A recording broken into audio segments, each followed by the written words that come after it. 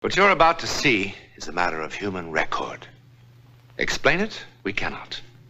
Disprove it, we cannot. We simply invite you to explore with us the amazing world of the unknown, to take that one step beyond.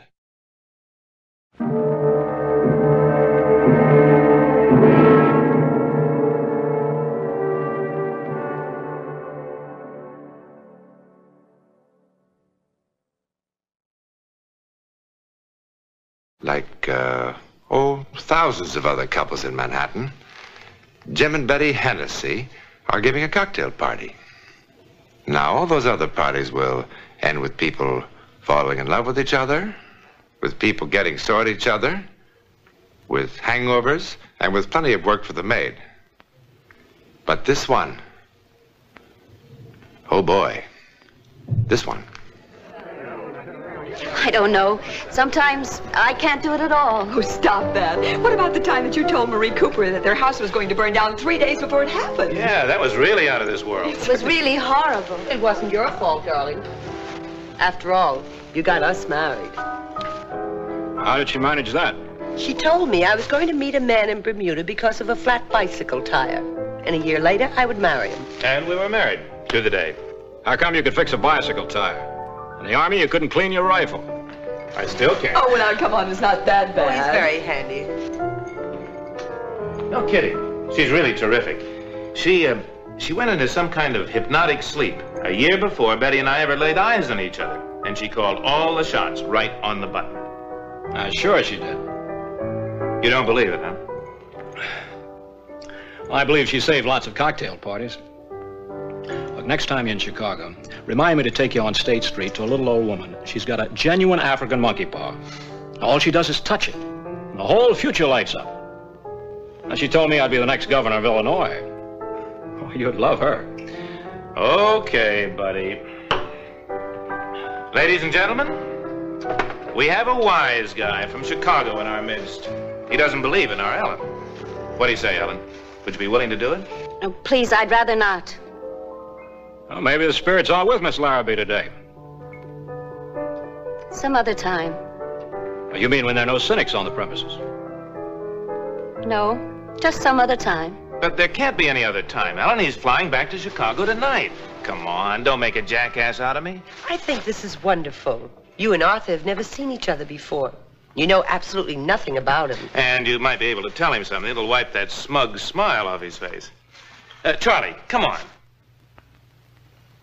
You make her do it. Now, what's Charlie got to do with it? Well, they sort of work together. Uh-huh. That's an act. Well, maybe it is an act. Sometimes it works out, sometimes it doesn't. You want to, Ellen? I just don't feel up to it now. Well, then forget about it. You don't have to sing for your supper around here. It's too bad. I like party games. Like post office. Well, where's the post office? Well, I'm sorry I'm such a wet blanket. Oh, look, for Pete's sake, I hope I didn't hurt your feelings. You didn't hurt my feelings, Mr. Douglas. Mr. Douglas. All right. I'm ready. Oh, marvelous. Oh, good. Good. Now, Ellen, you don't have to do this. I want to. Mr. Douglas, I hope you'll be amused. Well, come on, everybody. Get comfortable. Grab a chair. Now the party livens up. Excuse me. Marvelous. All right, Ellen, now close your eyes. Now relax. Relax completely. Now you're sinking. Down, down, down. You're floating. The mind is free in space. World's far away. Far away. You feel wonderful. Light and wonderful. Wonderful. Wonderful. Wonderful. Now, where are you, Ellen? Moving. Moving. Do you see anything? Nothing. Nothing. Oh. He doesn't notice them.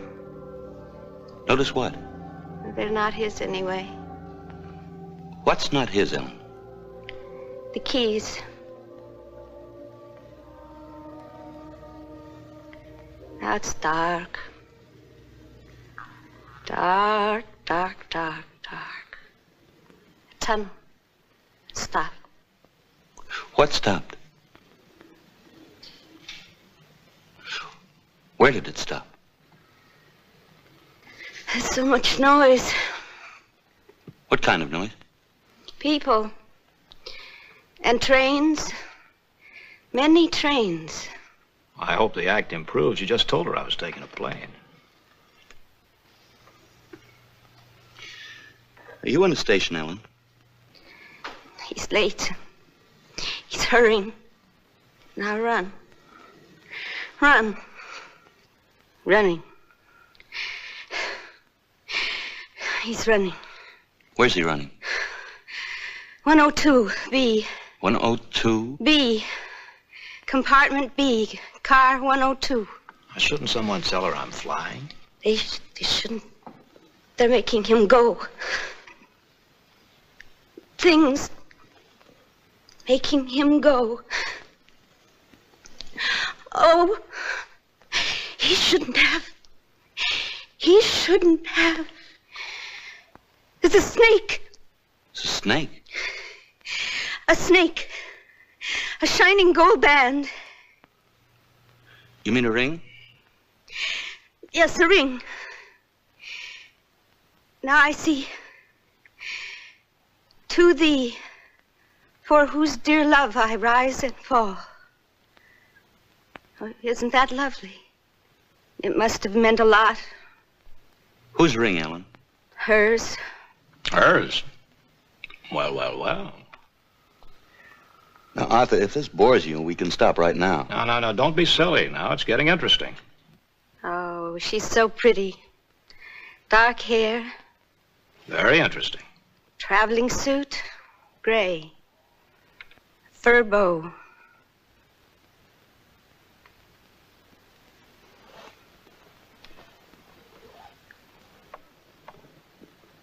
He's nervous. He's frightened. He's spilling her drink. And now he's running. Running. 102, quickly, quickly. Oh, he's so frightened. Oh, he's all alone. In the dark. Ah! The light is blinding.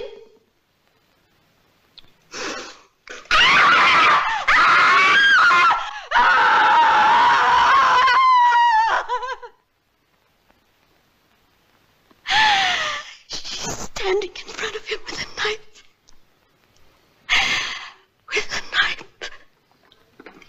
With a knife. Helen. Helen! You're all right, darling. You're all right now. Well, nothing like this ever happened before, Arthur. I'm sorry. Guess it was a lousy idea. What did I say?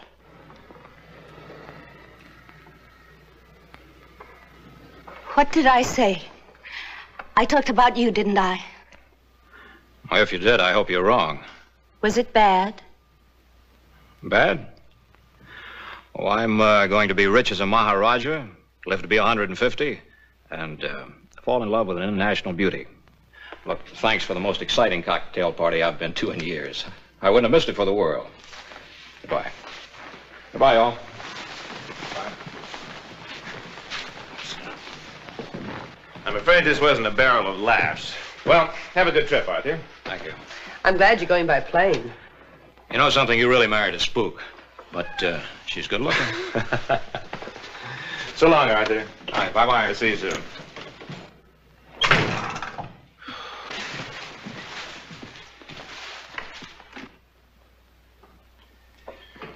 For being such a bust, there's an awful lot to clean up. Never mind, Maddie, I'll get it. I wonder who that could be. I hope nobody forgot anything. One thing I can't stand is a party that never ends. Arthur! Hey, where's the party? Well, what happened? Why aren't you in the plane? Well, don't you ever look out your windows? Nothing's leaving Idlewild for who knows how long. What are you going to do? Exactly what your Miss Larrabee said I was going to do. Well, I knew you wouldn't mind my waiting here instead of the station. You're not going to take a train.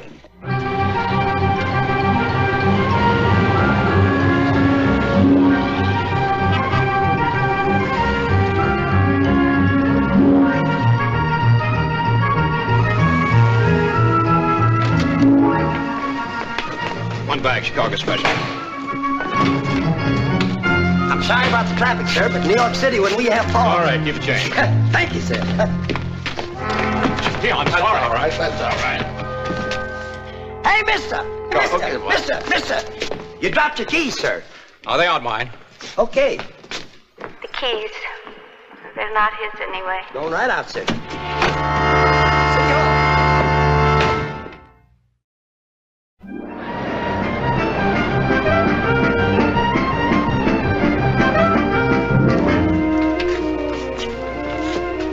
Hall. Good evening. Good evening. Douglas. Oh, yes, Mr. Douglas, because of this storm and all the reservations that were made at the last minute like yours, there's been a mix-up in your space. Now, I can give you compartment L in car 271 or, let's see, car 102, compartment B. Compartment B, car 102. What were those numbers? Car 271. I mean the last. Compartment B, car 102. Well, I'll take the other one. Car 270. It doesn't really matter. The compartments are exactly the same. That's what you think. I beg your pardon? Thanks very much. Good evening.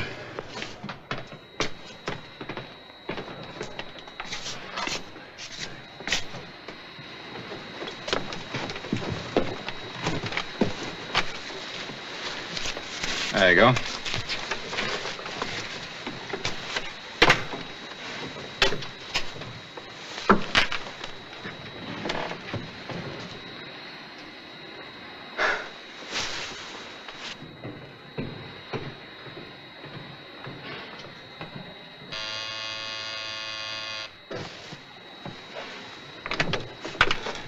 Beg pardon, sir.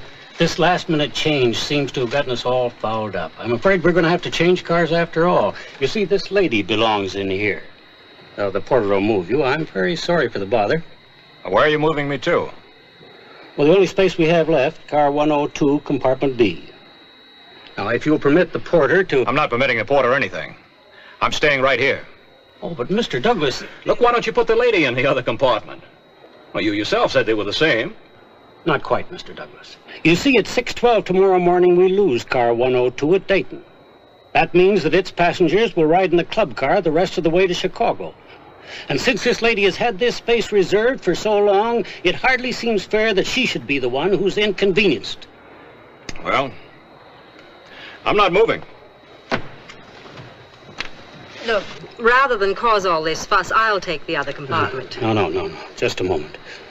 Mr. Douglas, as the conductor of this train, I'm responsible for the comfort of the passengers. Now, this lady purchased this space some weeks ago, and she's not going to be inconvenienced because of a clerical error, and I must say a most uncooperative man. Look, I've got to get to Chicago. Car 102 will take you there quite nicely. And if that compartment is not acceptable to you, I must ask you to leave the train. All right. All right, let's change. Thank you, Mr. Douglas. Think nothing of it. I'm sorry about all this bother. All right. All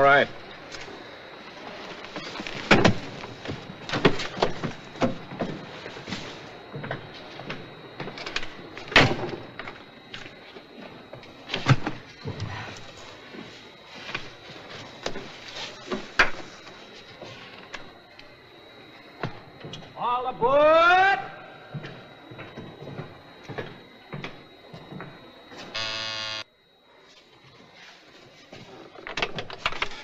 Yes? Oh, excuse me. I believe I left my hat in here. Oh. Thank you. I shouldn't have made all the fuss about the compartment.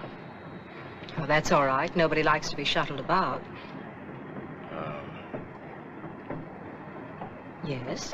I did apologize about getting annoyed, didn't I? Yes, you did. I'm sorry. The two cheapest words in the language. When a fellow says I'm sorry and offers to buy you a drink, that really means something. What do you say? Oh, thank you. Maybe if you're in the club car later, I'll see you there, but first I must change. Well, you look fine the way you are. I'm glad you approve. I do. I'll be waiting for you.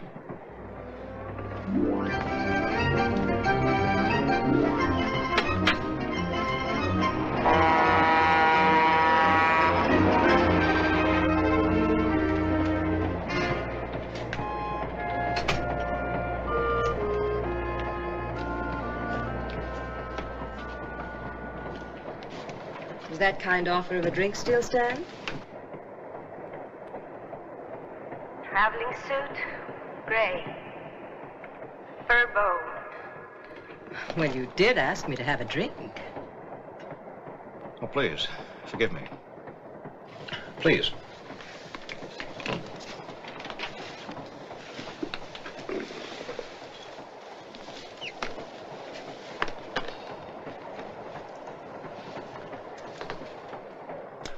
What'll you have? Scotch and soda, if I may. Scotch and soda. Oh, she's so pretty. Dark hair. Is something wrong? I don't know.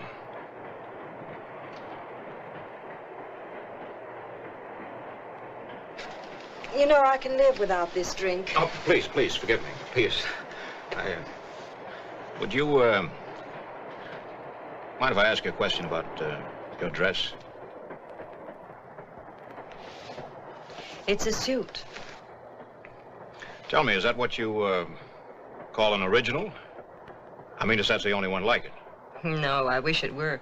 I hate to think about it, but there are probably 1,000 women walking around in exactly the same thing.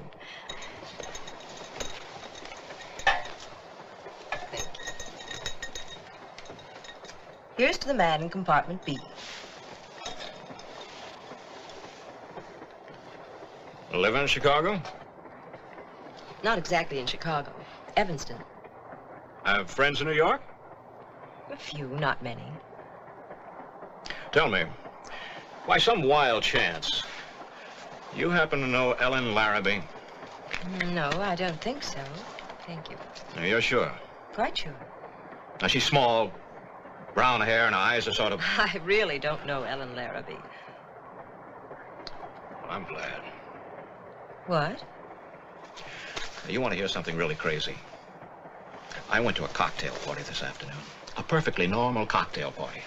And then it was this completely average-looking woman there, this Ellen Larrabee. Now, look, I'm the most practical guy in the world. I believe 2 and 2 are 4, period. But this Ellen Larrabee told me that I was...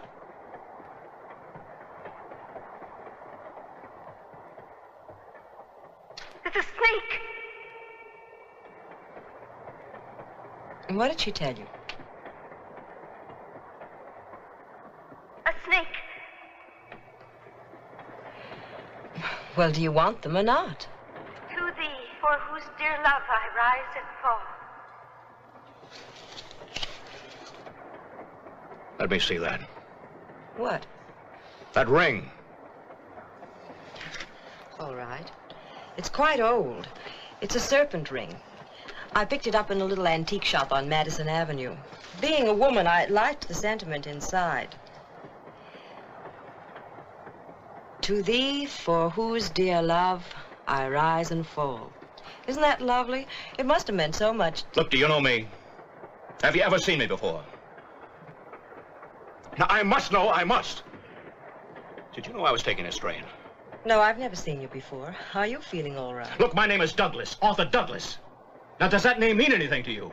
Look, Mr. Douglas, it's none of my business, but I really think that you... Oh, this is insane!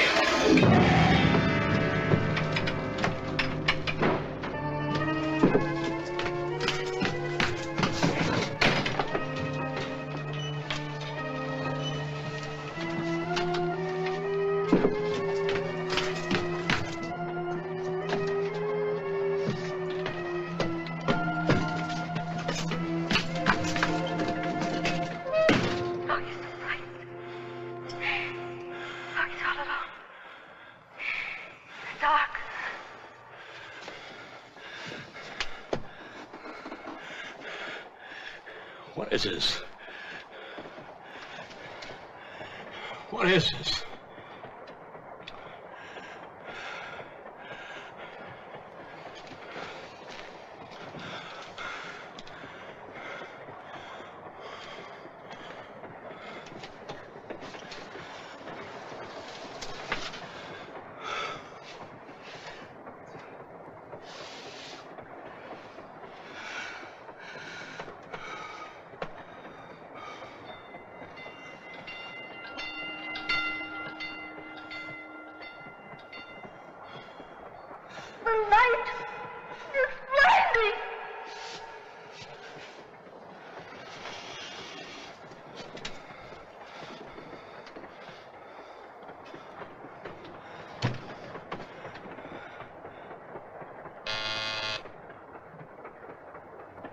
Mr. Douglas?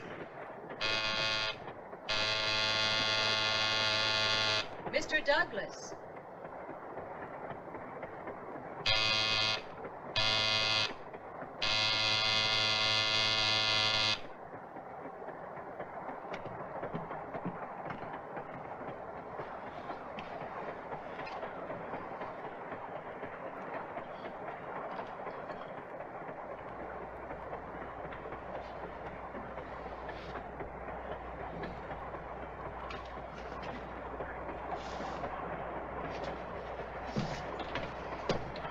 Mr. Douglas.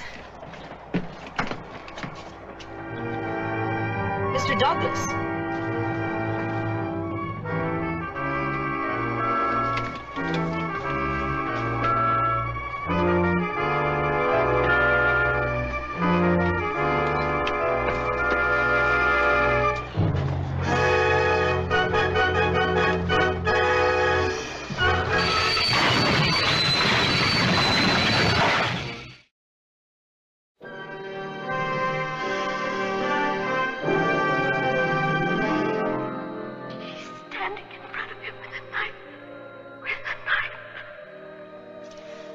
Just lie still. You'll be all right now. You've got quite a slice in the head, but you'll be all right. You're lucky. Lucky? Why, sure. Look at the service you're getting. I'm a first-class surgical nurse, and this gentleman here, he's a doctor. Happened to be in the next car. You're going to be all right. Lost a little blood, that's all.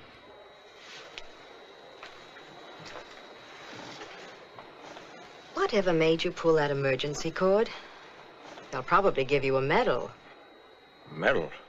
If you hadn't pulled that cord, Lord knows how many people would be dead instead of just shaken up. What are you talking about? I'm talking about the freight train that was stalled on the track 100 yards ahead of us. The signal system failed. We stopped about 6 yards from the caboose. But how did you know that the train was there? I mean, you couldn't possibly have known. No one could have known. No one? Ellen Larrabee knew.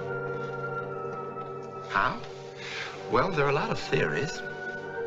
Precognition. Clairvoyance. Some people might even call it a happy coincidence.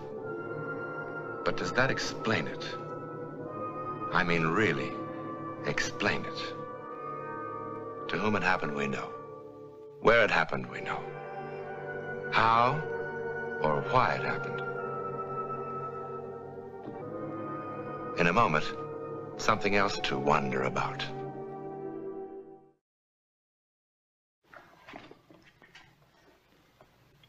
Next week, this is a film developing tray, a rather ordinary object. But next week, when we take that one step beyond, this commonplace item from a photographer's darkroom will play quite a part in a bizarre story of the unknown world. I think you'll be shocked by what develops.